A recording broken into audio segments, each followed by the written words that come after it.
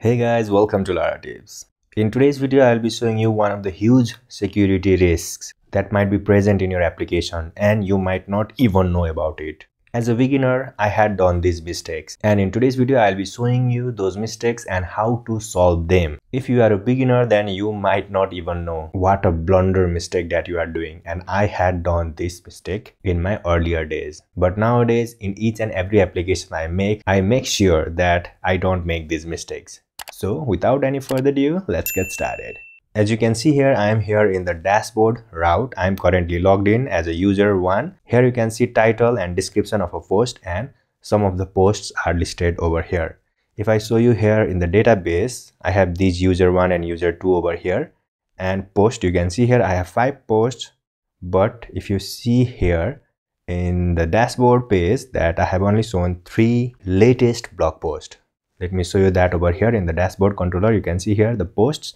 I am only taking the latest 3, and inside the dashboard index I have this form and this description or body, and here I have save, and I am submitting this to this dashboard.save post URL.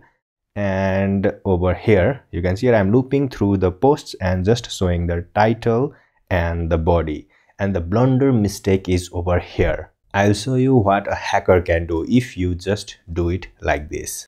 And below this code there is nothing. I have commented this script which I'll be using a little bit later. So here what I can do it, I can just create a post from here by adding the title, description and saving. So let me just go over here in the dashboard controller and this save post over here. I am validating the title, body over here and getting those data in the data, and here I am adding the currently logged in user ID and creating the posts like this and returning the message with this.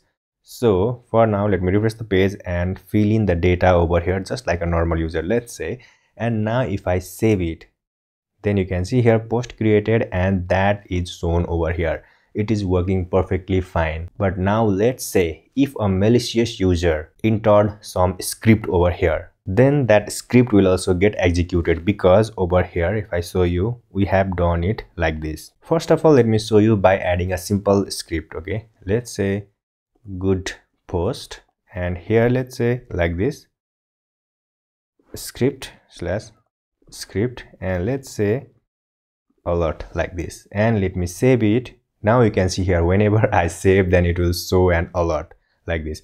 And now if I just log out from here and log in as a separate user, let me go over here, let's say user, let's say 2. okay, before I was logged in as user 1, now let me log in as user 2. Let's say password over here and log in. Now you can see here whenever any user logs in, then this alert will be shown, because if I show you over here, let me close this. If I show you over here, this was the post submitted by the previous user, which is user 1, and let me just zoom it for you guys. And over here you can see that script over here, and HTML just runs whatever it is inside this script tag. So you must be very careful whenever you are using this. The one solution is not to use this, but use this one. So let's say $post body like this, and if I just run it, then you can see here it will just show the script tag as it is, and it will not execute that. But let's say you have a text editor where you are allowing users to enter HTML, and you are allowing them to make the text bold or add some paragraphs, then doing this is not a solution. We need to use this one. So again it refreshed whenever I saved the code, so it is showing that alert over here. Now let me just remove this code from here for now. So from the database, let me just remove it, and now let me again come here and refresh. That alert was a very simple code that a malicious user has entered in our application, but a user can add any kind of JavaScript in our code. So let me show you one of the JavaScript that I have created over here. This is the JavaScript code here. This is the, let me just uncomment this one first. So here you can see I have injected the XSS and configured it just to use the CSRF token, and I am generating random number over here. What I am doing is, let me just comment this thing for now. What I am doing is just I am generating a random title and body. and posting it to the same route whenever we click here in the save. Okay, whenever we click on save, it will post to a certain route, and this thing will do the same thing, and it will do in the interval of 5 seconds, but a hacker can do in the interval of 1 second or some milliseconds. Okay, so I'll just copy all this code from here, and let me comment this out,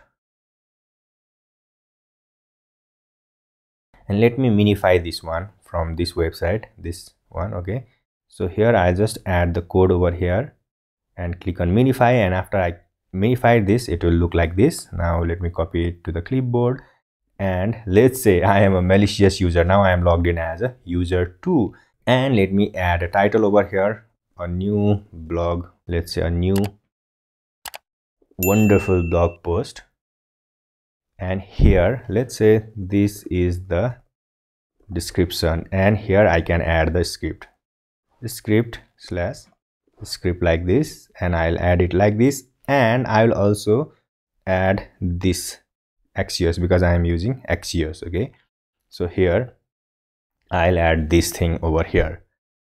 So I have added this thing, and let me click on save. Now you can see here it is created. Now let me log out from here, and if you see here in the database, okay, you can see here this is created. Now let me log in as a separate user 1. So here let's say user 1 and password. Now, so what I am doing is I have just logged in as the user 1, and user 1 is very innocent. The user 1 doesn't know what the user 2 has done. But if we look here in the network request, you can see here, let's say this fetch slash XSS, and you can see here so many Ajax requests is being sent at the interval of 5 seconds, and this is saving some random post to our database as if it was being posted by the user 2. Now if we see here in the database, and let me refresh over here, you can see here user 1, this is the ID of the user 1, and all these posts are being created, and the user 1 is very innocent and he doesn't know anything about it. But eventually the user will know about it, and sometimes the hacker can inject such malicious code that it would be very difficult for us to know about it. This is a very simple thing that a hacker can do. And let me refresh the page over here, and now you can see here so many random posts are being generated. Now there will not be any script, so it will not be visible because that post which has the script is not visible. But let's say if I hadn't done over here this limit over here, then it would show me all the posts. Yeah, so let me do it.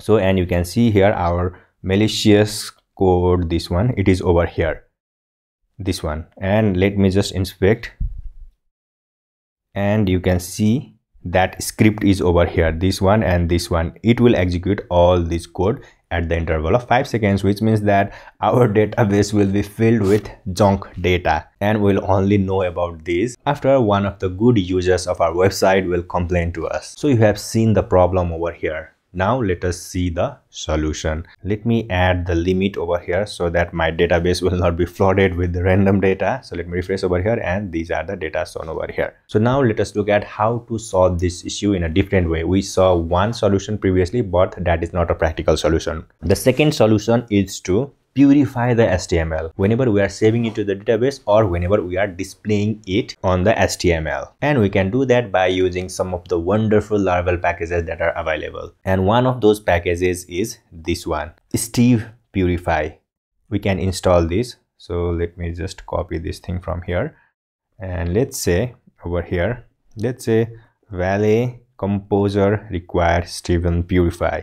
And this is one way, and I'll show you one more way of how to solve that issue. So this package is now installed, and if you see here, we have to just call this thing and it will just remove this all the scripts from here. You can see here, whenever we run this purify clean, then it will remove the script and only show this PHP over here, which we actually need. We don't need this script. So here, let me just go over here. Let me just copy this one first. And let me go over here in the index, and here in the body, let me say purify clean, and let me wrap it inside this. Okay, so this one is the clean method. Okay, now let me go over here in the database and refresh, and you can see here so many random data. Let me just remove all this except hackers post. Up to here, let me just delete it. Now let me again come here in the Laratips and refresh, and if I just go over here, then we can see the same thing over here. But if I inspect over here and just show you, you can see here there is no script, which means that the package that we have used has stripped that script tag away from here. So whatever the hacker or the user one has injected in our website, that is not working, and this solution is much more better than that of the previous one. We can easily show the bold, italic or some paragraphs in our website without risking about the script injection. So you can either do this, or there is a separate way of doing the same thing. Let me just undo this thing from here, and let me show you that over here. So on the package, so here we can do casting over here. If you just see over here below, we can do this. So let me just go over here in the posts model, and here let me add this, and let me import this thing, and it is imported successfully over here. Now let me just uncomment this thing. Let me come over here in the Laratips and refresh, then again let me inspect it. Then you can see that script is showing over here. Oh sorry, this is the body, so we have to write here body like this, and let me come here and refresh the page. It has already generated some random posts, so let me again come here and refresh those posts, or sorry, delete those posts, and let me again come here and refresh, and you can see that hackers post over here, and let me inspect over here, and you will not see the script tag over here. So we don't have to always remember to use this class, that above class that we used before. Whenever we are using the body, it will automatically use that under the hood whenever we use casting. So till now we have seen two solutions, and for this solution to work, we have to use external package. But let me show you one more solution to this problem, for which we don't need any package. We can make use of the headers. For that, let us create a middleware so that for each and every request we'll use that header, and the header name is content security policy. I'll be leaving the link of this website just below that like button. You can read about this and all the content security policy, what we can use, and all the values that you can use on those content security policies keys. Basically, we can allow or disallow some of the things like scripts, styles, fonts, anything. Either they can be used in our website or not, or some of the inline scripts or some external scripts that can be executed in our website or not. We can control all of that using this header. So for that, let us create a middleware. So PHP artisan make middleware prevent inline script execution. I have already created this middleware, so you can see here it is like this. So by default, whenever you create a middleware, it will look like this, but we need to do some changes on this middleware. So for this, let us assign this to a response and then return the response. It is the same thing as previous one. So just before sending the response, we will attach some headers to it. So here, response headers set content security policy and script src. If you see here, there are so many things that we can set from here. So here you can see so many things, but we want to control the scripts because most of the time the malicious users will exploit our website using the script. So here in the script src, let me write here laratips.test because this is the domain name over here. Okay, whatever the domain name you have, you can write that over here. And let me write this localhost URL because internally Laravel uses beat and it is using this URL whenever I ran npm run dev. Basically what we are saying is whatever the scripts that are present in these websites, only run those, only allow these things. So here I am also adding this fonts.googleapis.com because inside here app.blade.php we are using this fonts.googleapis.com, so we need to add that also. And if you are using any other external JavaScript URLs like unpackage or JSDeliver, you are using those CDN, then you can write those over here. Now I am writing this unsafe eval because if I don't write this, then Alpine.js will not work. Let me show you that over here. So here like this is the thing that I have added over here, content security policy. Now in order to use this header, we need to apply this middleware to each and every request. So here I'll go here in the app HTTP kernel, and here I'll add inside this web middleware group, I'll add that because I want this middleware to be present in each and every request. So here the name of this middleware is this, so I'll write here this and import it and class like this. Now if I come here and refresh the page and go here in the console, then I am seeing a bunch of error over here. You can see here Alpine.js expression error, refused to evaluate a string JavaScript because this is not allowed in the source. So in order to run the Alpine.js, I have to write this over here, unsafe eval. So now if I come here and again refresh, then you can see here the console is clean. And also let me remove the package that we are using over here. Let me just comment this thing from here and let me refresh over here, and you can see here the magic of that header, refuse to load the script, this axios.min.js, because it violates the following content security policy directive. So we are not allowing the axios in our this headers, so it is not able to execute that axios. If you see here in the index, we are using axios over here, but let's say in our website we are also using some of the libraries or some JS files from this unpackage.com. So for that to work, we have to write that domain over here as well. So we had written this thing over here, and if we add this over here, then this thing will get executed. Obviously it is not being executed. Whatever the user one, the malicious user has entered in the description, that code is being executed. This is the same code that I have copied, so I am showing you that from here. So now let me refresh the page. The axios code or the axios error that has been gone, but again it is showing me this error. But let me show you that over here, this one, you can see that script is still over here, and here in the network tab you can see here no any request is being sent, because using this content security policy we are not allowing the inline script to get executed. And this is the inline script, you can see over here, this is the inline script that is in our HTML. So it is not allowing this script to get executed. But if we write this script inside our any JS file and include that in our HTML, then it will work. So it will not allow any external script, any malicious user enters in our website to get executed, and this will make our code very, very safe. But let's say if you also want this inline script to run, then you can write another value over here, which is this unsafe inline. But I would not recommend you to